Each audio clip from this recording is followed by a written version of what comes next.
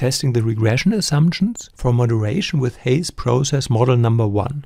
In general, most statistical procedures have assumptions, and if those assumptions are violated, you can get seriously wrong test results. This applies as well to a moderation analysis with process. Process model 1 is based on a multiple regression. We have the independent variable, the moderator, and the interaction between both variables predicting the dependent variable. And if you have an additional covariate, that goes into the multiple regression too. And since it's a multiple regression, all the assumptions apply that are relevant for multiple regression.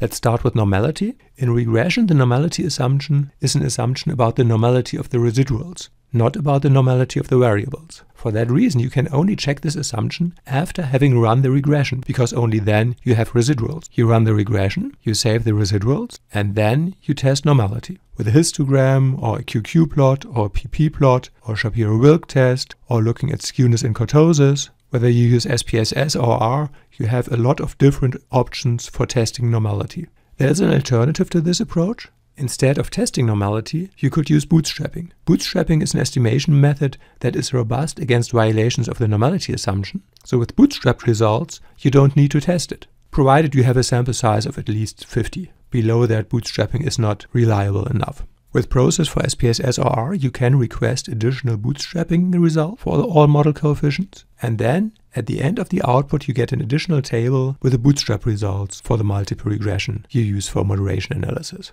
And then, looking at the confidence intervals, if those don't include 0, then they are significant. If you test normality and the normality assumption is violated, then you could again use bootstrapping. You could try a variable transformation, or in a larger sample you could rely on the central limit theorem. In most cases I would use bootstrapping. Second assumption, homoscedasticity, that is equivariance of the residuals. To check whether you have homoscedasticity, you first need to run the regression, and then you save the predicted values and the residual. You can test homoscedasticity by looking at a scatter plot with the predicted values on the x-axis and the residuals on the y-axis. A funnel-shaped pattern would indicate a violation of the homoscedasticity assumption, that is, that you have heteroscedasticity. Here too, there are alternatives. You could use robust methods that don't assume homoscedasticity. You could use heteroscedasticity consistent standard errors or robust standard errors, HC3 or HC4. You can request them in process, or you can request bootstrapping, because bootstrapping is also fairly robust against violation of the homoscedasticity assumption. And if you use one of those techniques, you don't have to check homoscedasticity. What can you do if the assumption is violated? Using robust standard errors or using bootstrapping. Next assumption, linearity. A linear regression assumes a linear relationship between the predictor variables and the criterion variable. So in this case, you look at scatter plots between the independent variable and the dependent variable, the moderator and the dependent variable, the interaction and the dependent variable, and if you have covariates, then for each covariate between it and the dependent variable. There's one exception. If you have a binary independent variable and or a binary moderator, for those you don't have to check that assumption. Linearity is only relevant for a metric predictor. And those scatter plots should show a roughly linear shape or no shape at all, just unsystematic scattering. What you don't want to see there is a U-shaped form or an inverted U-shaped or some other systematically curved shape. If the assumption is violated, you could use polynomial regression. For that, you would go outside of process. That is, you would run a regression with SPSS or R. Next assumption, independence. One of the most important assumptions as in general in regression is the assumption of the independence of the observations. Violations of this assumption can happen in cross-sectional data if you have observations nested within groups, for instance, students nested within classes. Violations can also happen in longitudinal data if you include more than one time point of the same measure in your analysis. There are no statistical tests for checking independence. The Durbin-Watson test that is sometimes used for that isn't really applicable outside of time series data. So you have to look at the sampling process, whether there is a nested data structure in your sampling, for instance, subjects within groups, or time points nested within persons. If the assumption is violated, you could go to multi-level modeling or to run a moderated regression with so-called cluster robust standard errors that correct for the effects of clustering.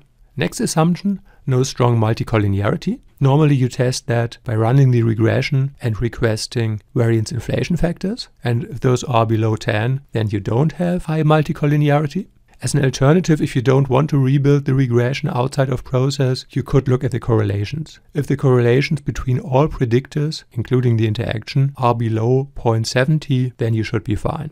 If you have strong multicollinearity, you should look at this paper by O'Brien 2007, because O'Brien makes the case that especially if you have significant results, then a violation of the multicollinearity assumption isn't that problematic. Finally, you should have no important outliers. Outliers can bias the results of regression and thereby of your moderated regression. In order to check that assumption, you run the regression. For diagnosing outliers, you could use residuals, you could use Cook's distance, you could use diff beta, and by looking at those measures, decide whether you have outliers or not. If you don't want to rebuild the regression outside of process, an alternative would be to look at univariate box plots for your variables. But this is not as good as a full diagnostic check for outliers, because this way you only can find univariate outliers. But there may be outliers that seem unproblematic on a univariate basis, but show an extreme combination of values. But I think looking at univariate box plots is better than nothing when it comes to outliers. What to do if the assumption is violated? You could run a sensitivity check. That is, you run your model twice. The first time with all observations and the second time without the outliers.